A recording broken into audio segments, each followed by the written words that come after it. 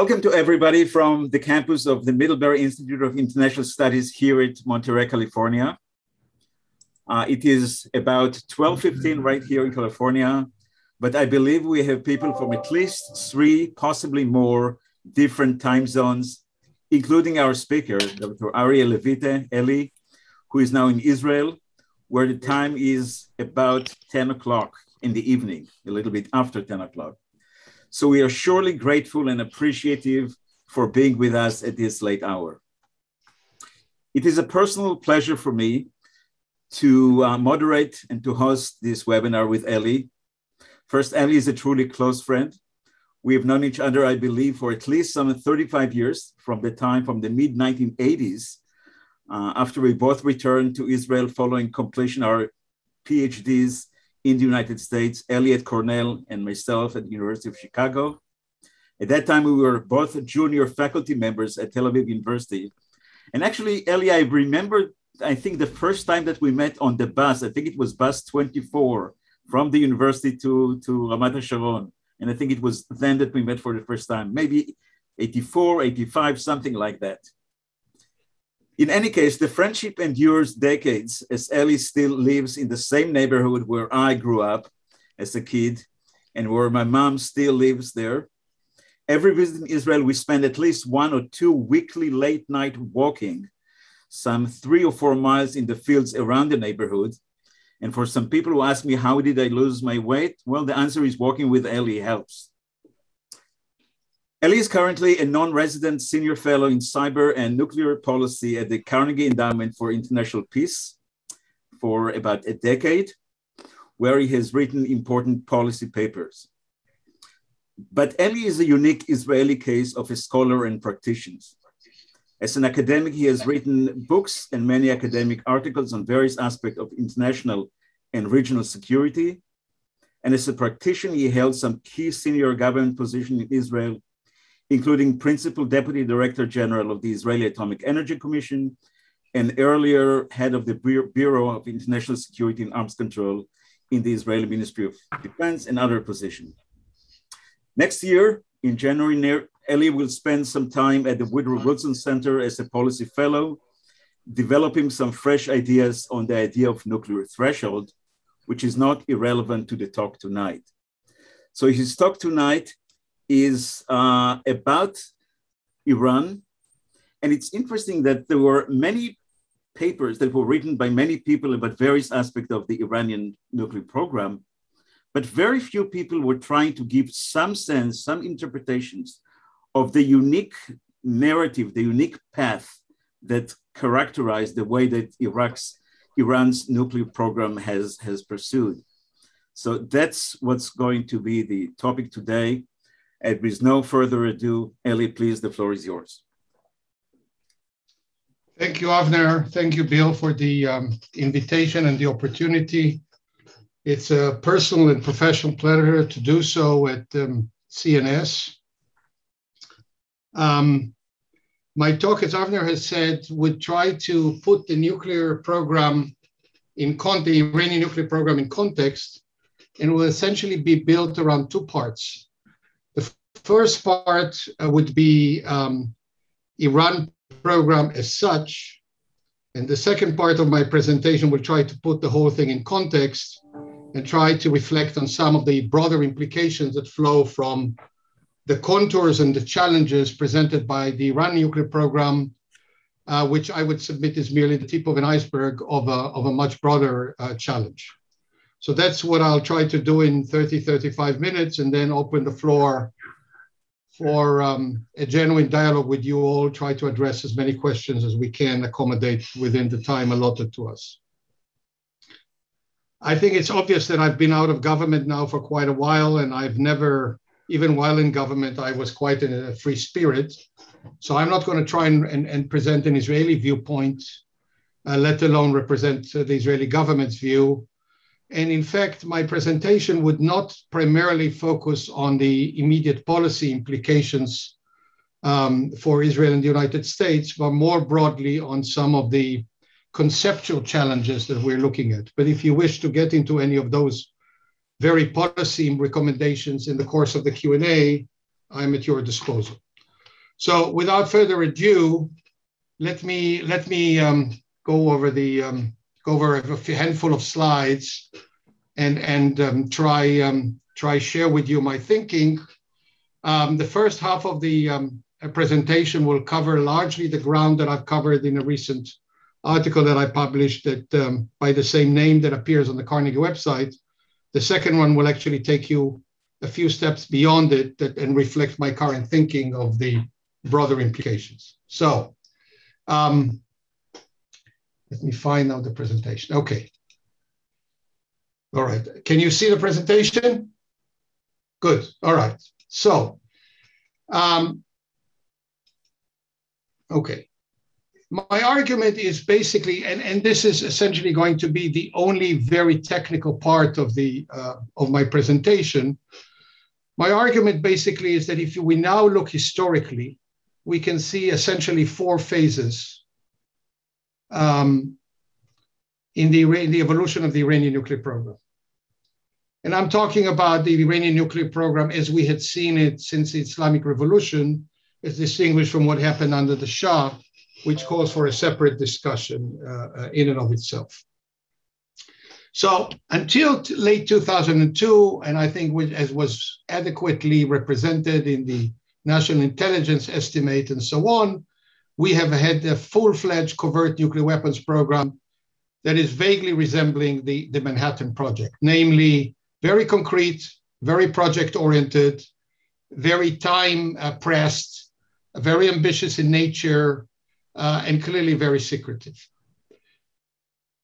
Again, as was, I think, adequately captured in the estimates, after the US, after the revelations of the Iranian program, after the US invaded Iraq, after the Libyans gave up on their nuclear ambitions and so on, there was some profound change in the nature of the program. It was no longer a Manhattan-style project. And while there were different phases within this period between 2003 and 2014, where initially the Iranians had reassured themselves that the suspension of some activities was going to be quite temporary in nature, and then proved to be more long-lasting, and finally they began to encroach on those and some of that suspension as part of the negotiations and until they collapsed.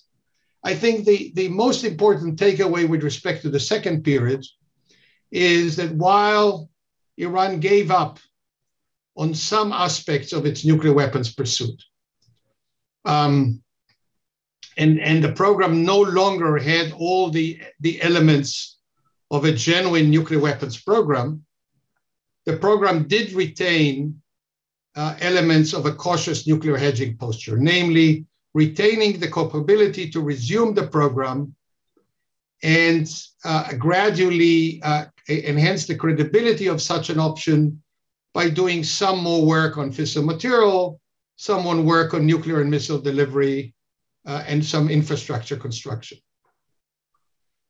The period of the diplomatic negotiations that started with the JCPOA, but more fundamentally with the JCPOA in 2015 to 2018, represented another step in capping the program, where many of the activities that were not kept under this period between 2003 and 2014 were kept. Most importantly, the fissile material stocks, some of the development of enrichment activities and so on. And there was also supposed to be a fair amount of activity on converting some of the facilities, the heavy water reactor, the deep underground enrichment activity, and so on. And so, again, in ways that are not completely dissimilar to what happened in 2003, there was a further suspension of some of those activities, but by agreement of a temporary nature, and that those activities were going to become legitimate again after a while, and there were going to be phases in which the Iranians would be allowed to resume some of those activities. So during this period, the Iranians continued to sustain the knowledge, this archive that Israel stole from Iran that documenting the program was clearly one bit of evidence of that knowledge conservation. The teams that had worked on some key aspects of the program were kept together. The infrastructure was maintained and so on. But some of the most worrisome activities were suspended. And finally, during this period, Iran, notwithstanding a Security Council resolution that called on Iran to also suspend its dual-capable missile program, Iran didn't consider that commitment to be something that is bound for, and therefore continue to develop the delivery capability. I'll get to the implication of that a bit later. And finally, once the US withdrew from the JCPOA in 2018, and after a period of some soul searching and procrastination, by 2019, the Iranians began to scale up their activity to wean themselves off some of the JCPOA obligations and constraints, to stall on the effort to try and reassure the IEA about their past activity, but also some of their present activity, to continue to conceal some activities, including in key areas, some violation of safeguards, where they had to, for example, under Article 3.1, to declare some future activities which they did not declare. They clearly, notwithstanding the closure of the PMD file, were required to report on fissile material activities dating back, which they haven't done, and things of that nature. But perhaps most worrisome was not just the resumption of those activities, but the practical advance towards proximity to a fissile material threshold. And if the JCPOA originally was supposed to keep Iran away, 1 year away from a fissile material threshold, the pace of progress of Iran on enrichment has brought down that period to anywhere around 6 weeks or thereabouts, and shrinking by the day because of the deployment of more advanced centrifuges that have that are more efficient by an order of, say, 4. And but just as noteworthy, the proximity, the approaching the fissile material threshold was not accompanied, by and large, with making parallel progress, as was the case prior to 2003, on some other elements of the program, namely, particularly the weaponization and militarization side. I'll get to the implication of that in a minute. So what we're seeing is Iran reaching for a fissile material threshold, but not the other elements of the program. Finally, what we have seen since 2019, some efforts prior to 2019, but also intensified effort after 2019, and particularly intensified in light of what the Iranians had experienced as a way of efforts to sabotage their program, significant effort to harden the program for survivability. In two respects, one is reinforcing its deterrence by trying to build a missile launch capability across the region in Yemen, in Iraq, in Syria, and in Lebanon to deter any military attack. And the other parts have been to try and go more towards facilities that are buried deeply underground and so on, and therefore less vulnerable to an attack. So what we are seeing is different phases in the evolution of the program throughout that period. What cuts across them was that the program was never truly peaceful, was never fundamentally transformed in terms of its general long-term orientation, but nevertheless, there were significant changes that occurred over time, some reassuring, some more worrisome. Let's now try and put things in perspective. What, in my judgment, has fueled the drive forward, and what has held Iran back from actually pursuing nuclear weapons?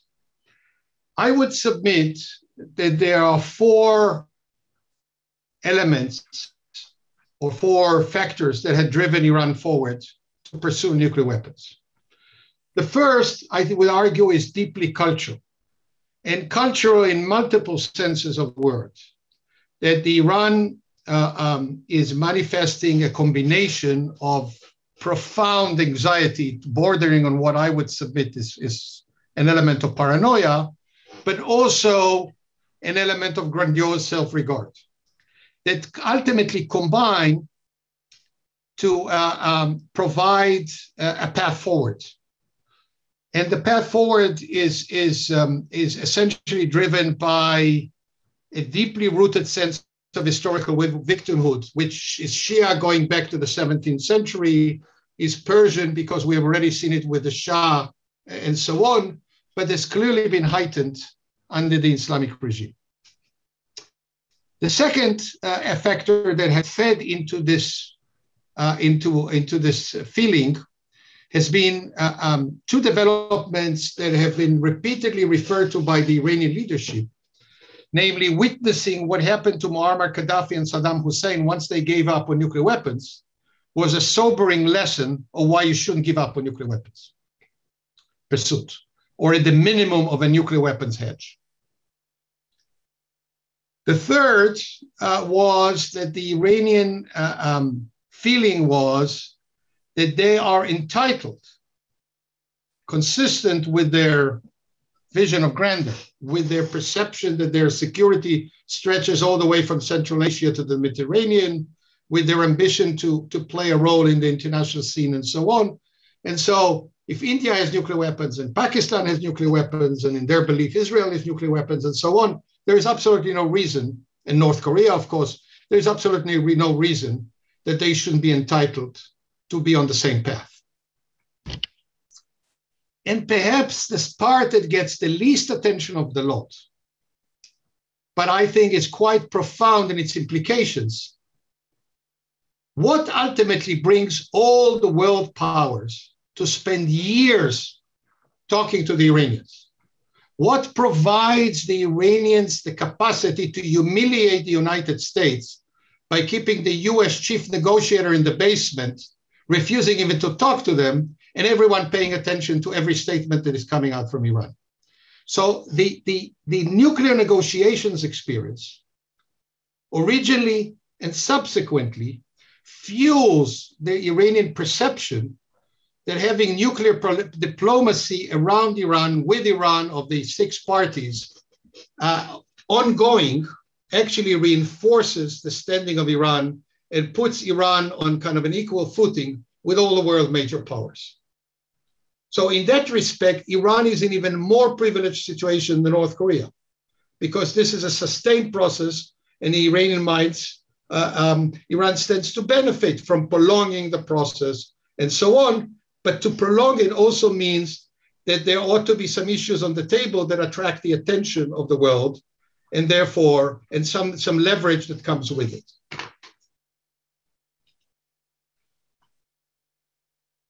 But as you might be able already to tell, this doesn't have the hallmarks of a sense of urgency.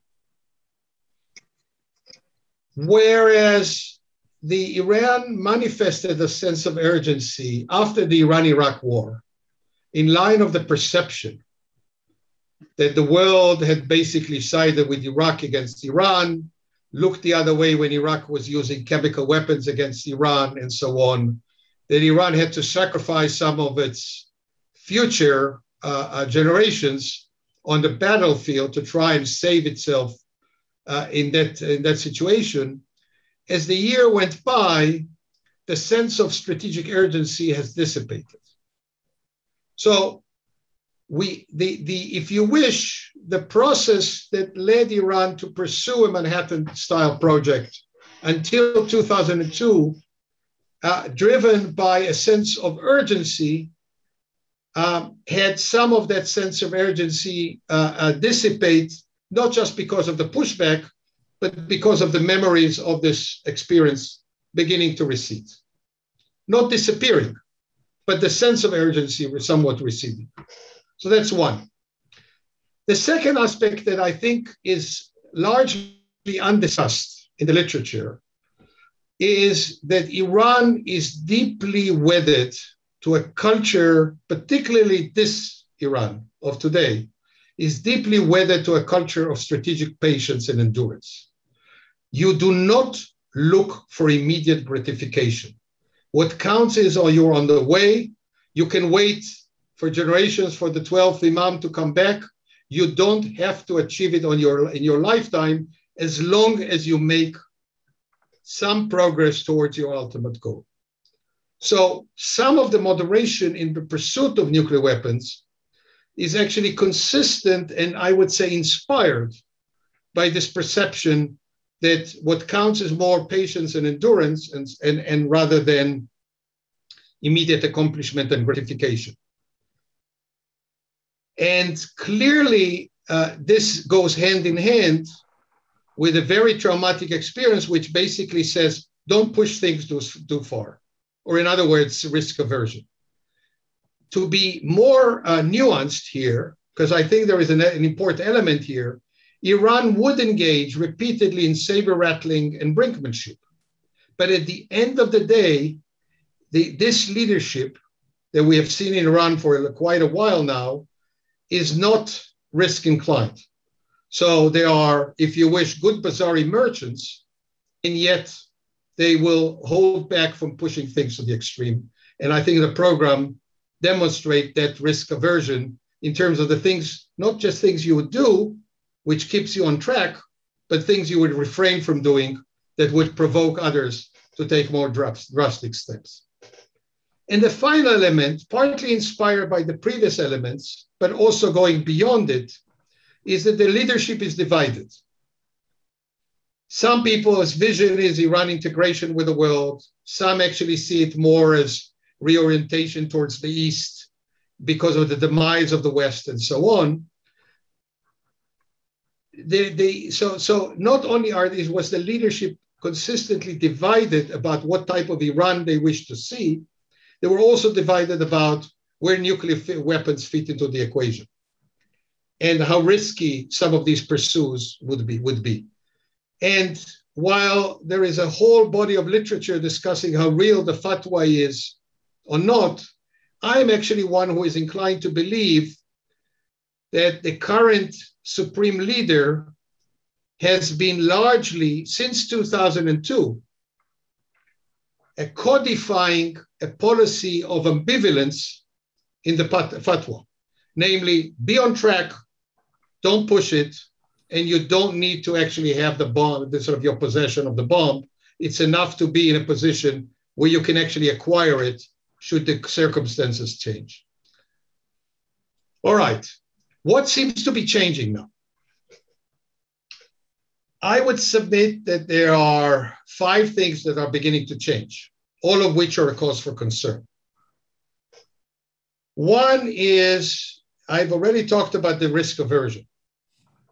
My interpretation of what's going on at the moment is that the Iranians are perceiving the risks in approaching the threshold. And I'm talking here specifically about the fissile material threshold. Let there be no misunderstanding that the risk in doing so are significantly diminished.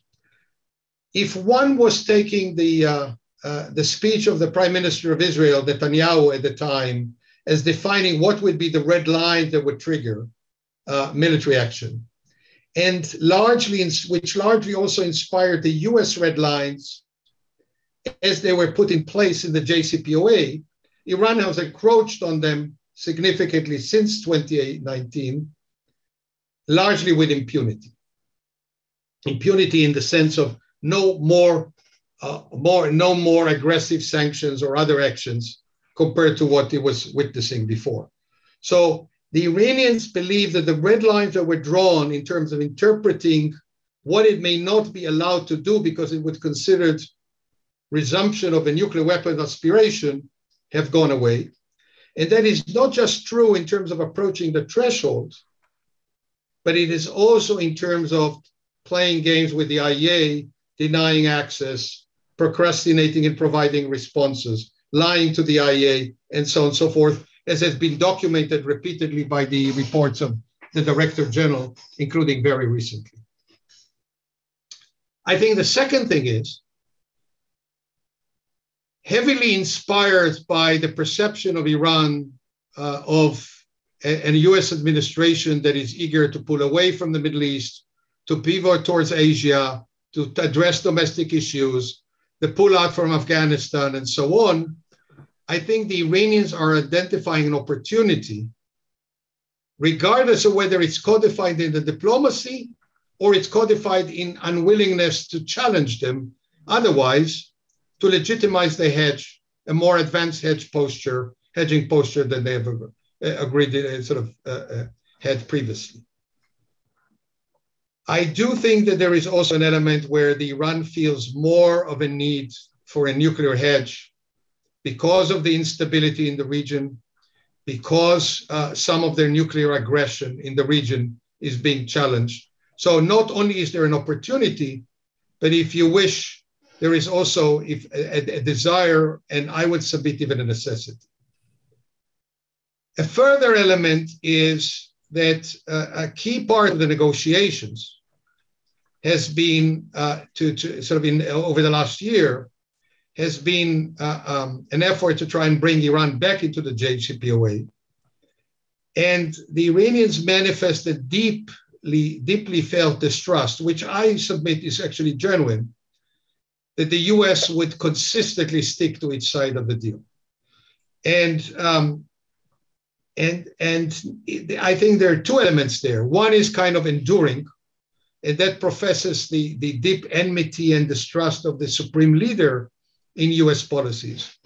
But I think it's fueled further in the deep internal divisions in the United States, in the perception that there is a very real possibility that come 2022 and the congressional elections would bring into Congress at least a more hawkish political party in terms of its policy towards Iran. So the feeling is that even if the US were to accommodate Iran demands on sanctions, the US cannot be trusted to stick to its side of the deal beyond it. The next issue, which was quite profound in bringing Iran to the negotiating table in 2013 and subsequently to conclude the deal in 2015, was the feeling that the sanctions were biting so badly that Iran had no choice but to negotiate, and furthermore, negotiate from a position which the Iranians hate, negotiate from a position of weakness. Although the general Iran economic situation is far from being great, and Iran is also suffering from the combination of corruption and climate change, which is biting and biting very hard on Iran, and COVID and so on and so forth.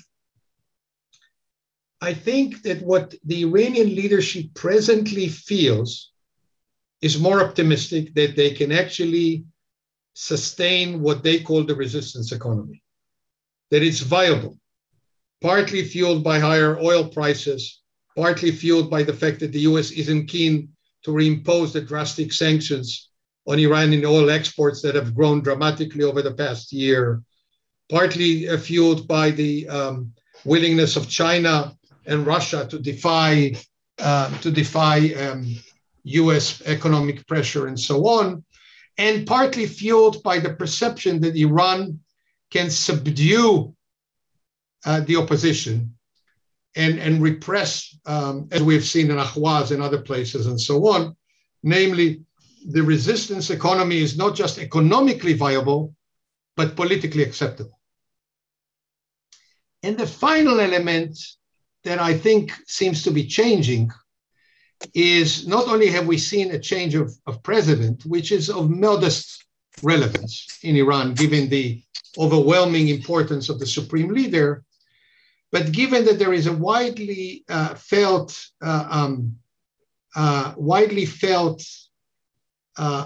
opportunity or necessity to bid for who would succeed the supreme leader, there is more to be gained from positioning yourself to do it on the right than on the moderate side, particularly in light of the discreditation of the more moderate elements as part of the collapse of the JCPOA in 2018. So what all of these elements are basically suggesting is that what we had seen between 2018 and the present is unlikely to produce a more accommodating Iran in terms of the nuclear negotiations, not even going back to the JCPOA. Okay, so with that type of background, let me spend just a few minutes on sharing with you a few reflections. And my reflections are trying to take the Iran case and put it in kind of a broader context. So the first, and I think the most important point, and Bill had repeatedly asked me to be a little bit provocative. So I will, of course, never defy Bill Potter's requests. But here, this is a genuinely felt belief, and I hope will provoke a question or a comment for Bill down the road. Excuse me for personalizing it, but Bill is such an important as an important force in our discipline. So I think the most important thing is I would submit that Iran presently presents a more acute challenge to the non-proliferation regime than DPRK. DPRK is a nuclear weapon country.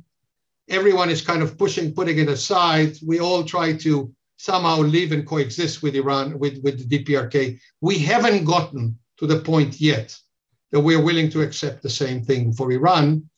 And we are also inclined to believe that what would happen with Iran is bound to have not just an effect on its immediate neighbors, Turkey, Egypt, the Gulf countries, Saudi Arabia, Israel, and so on, but would actually have even more profound implications on the broader non-proliferation regime.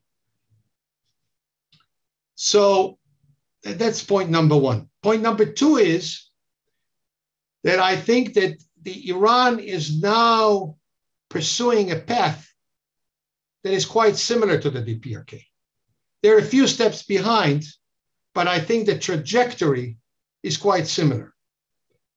And I put in front of you some of those elements that I would submit, put them more or less in the same category. Again, bearing in mind that that Iran is a few steps behind, but I think the compass is a DPRK compass that basically says two things: what to pursue and the fact that you can get away with it. And perhaps more worrisomely than the others, beyond a certain point, people give up on a genuine effort to roll you back and more or less leave to coexist with you and tinker with some suggestions of, giving it back, but in essence, basically leaving you alone. I think the third element that we need to, and perhaps the most contentious of the argument that I'll make today, is that the JCPOA can no longer be reconstituted if reconstitution means that it would yield anything even remotely resembling the 2015 non-proliferation gains. Now, I wish to underscore here 2 points. The first is, I thought the JCPOA had some very good elements, some bad elements, and some ugly elements, which I tried to write about shortly after the JCPOA was concluded. But my point is not that the JCPOA was imperfect, which we can debate why it was imperfect, but why it was nevertheless, at least in my judgment, worth having.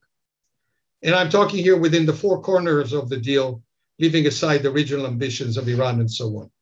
My point is that even if you're willing to settle for what the JCPOA was able to accomplish in 2015, it's no longer viable to do if the goal, as it was to keep Iran 1 year away for fissile material breakout. Impossible to reconstitute. Iran now has the knowledge and the capability to do so much further, and there is no practical way of pushing them back to anything even remotely resembling this 1 year breakout time on fissile material. And perhaps the most intriguing aspect of what I want to lay in front of you is not that the JCPOA should be the only way of trying to cap the Iranian program and pursue diplomacy. It is to say that nobody has thus far come forward with an alternative viable framework that would offer any hope of regaining and let alone sustaining an Iranian nuclear restraint that would be meaningful. And let me go a little bit deeper into this issue. So, and I do so to a large extent with an eye towards the broader picture, rather than an Iran-specific picture. Much we're talking here about the Iran very much. So the number one is, we used to think that the principal barrier to nuclear threshold is fissile material threshold. I would argue that this is largely out of the window. And I would submit between us that the largest culprit there is the United States. The Australia, UK, US agreement is just the latest manifestation of that attitude.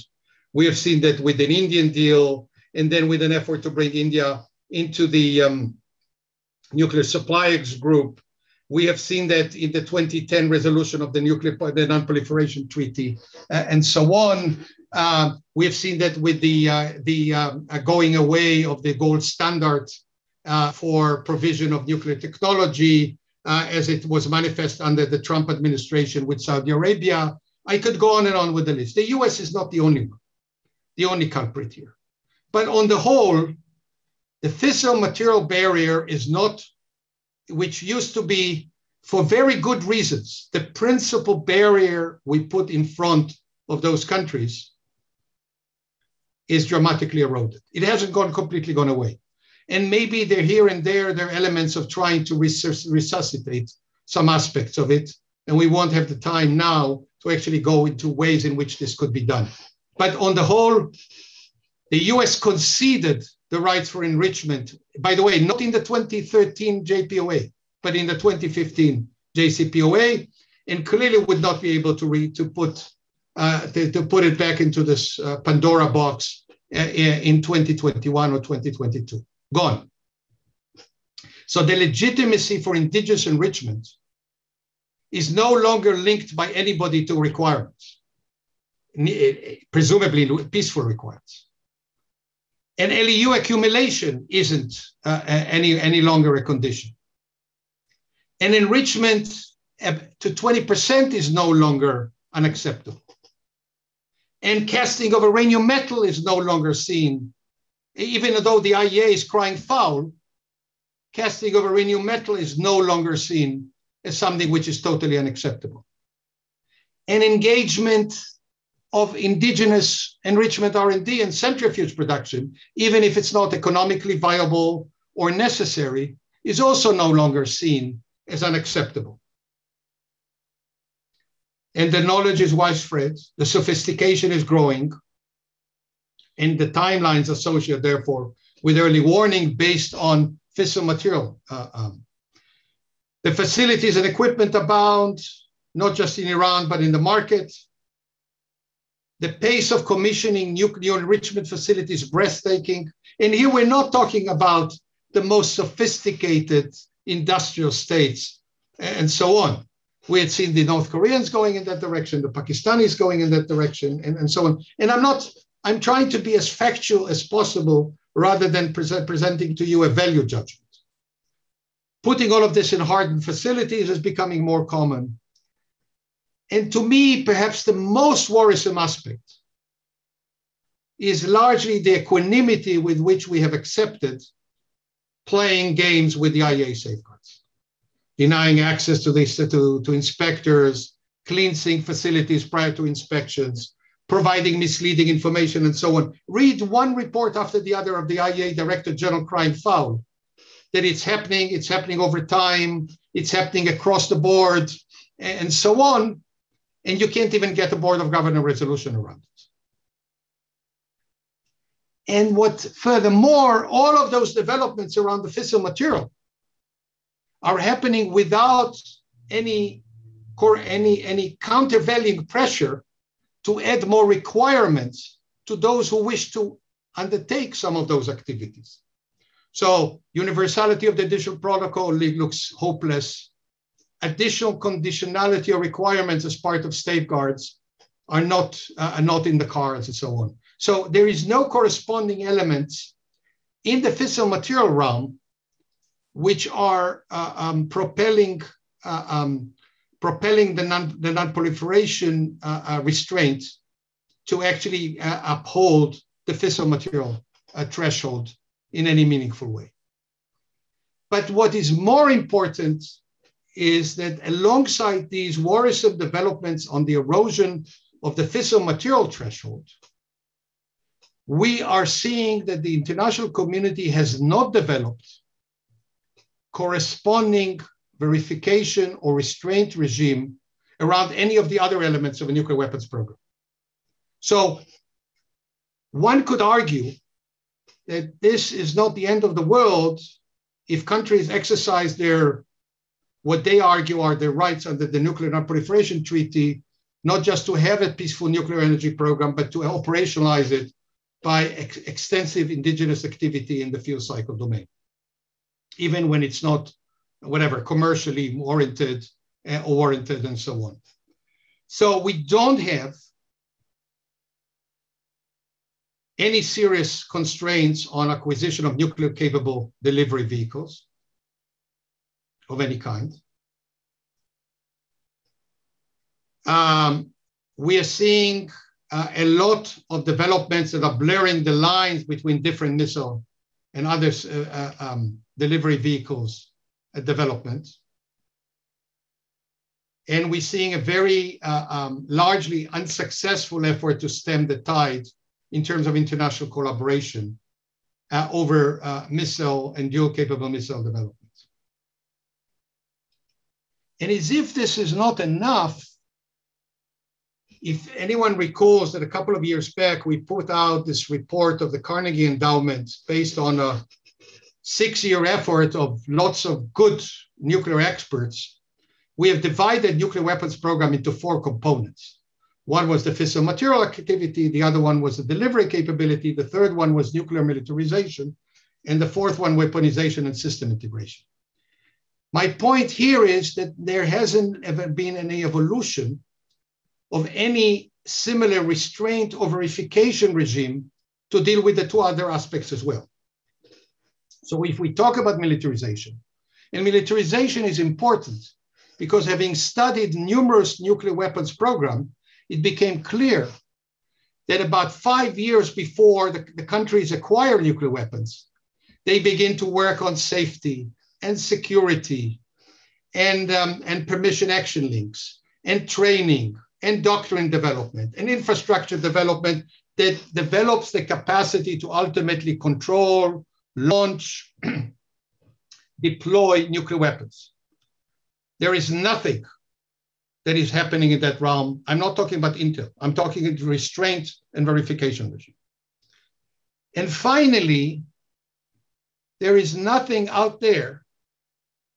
And here I'm talking about the restraint and verification regime. I'm not talking, for example, about the state level concept as the IEA is trying to do as kind of part of its analytical processes or what's happening in the ICs.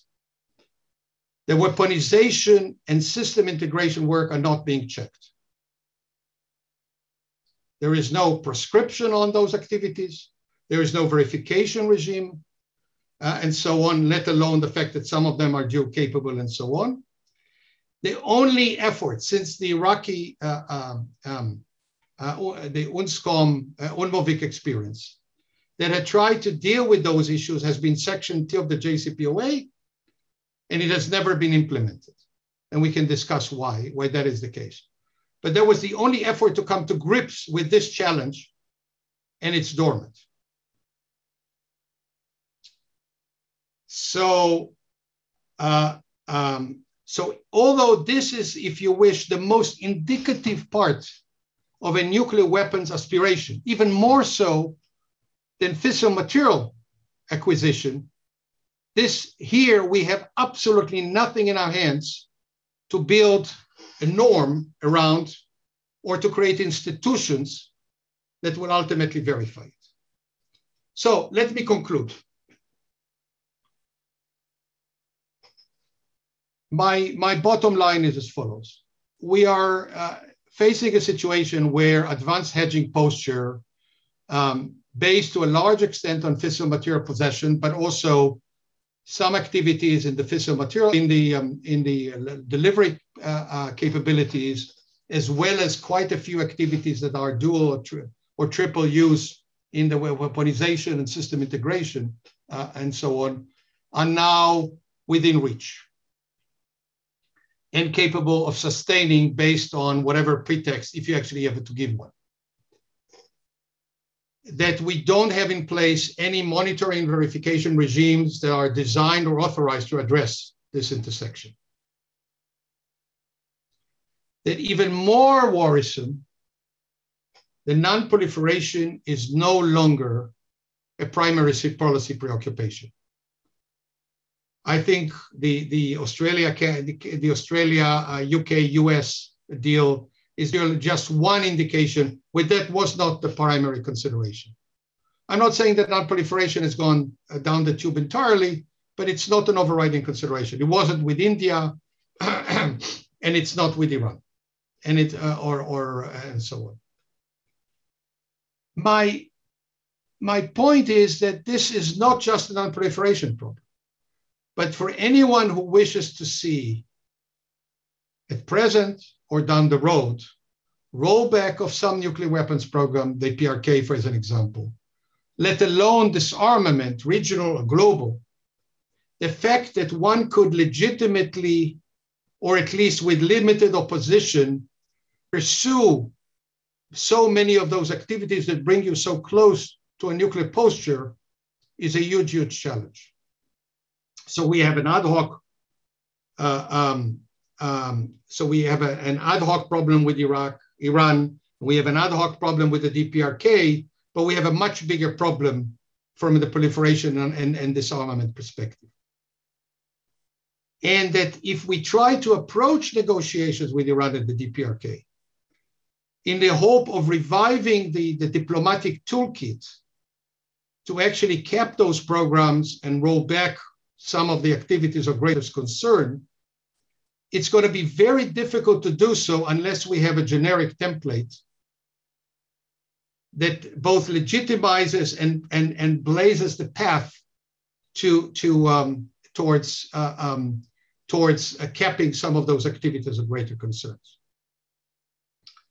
So as a result, my conclusion is that what is urgently needed, and here I turn to all the good scholars and future scholars and practitioners that the Monterey Institute and the Center for Non-Proliferation Studies cultivates with such zeal and excellence, which will reassure us that we have a future supply of people to engage in this field. The international community desperately needs new generic tools to discern and contextualize the developments of potential concern. And here, even if we can't get the general template, that at least we will have a technical capabilities to think about those issues and cry foul when absolutely necessary. And then to build a consensus around criteria to deem some activities unacceptable and develop around them the institutional arrangement to implement them. Let me stop here. Thank you.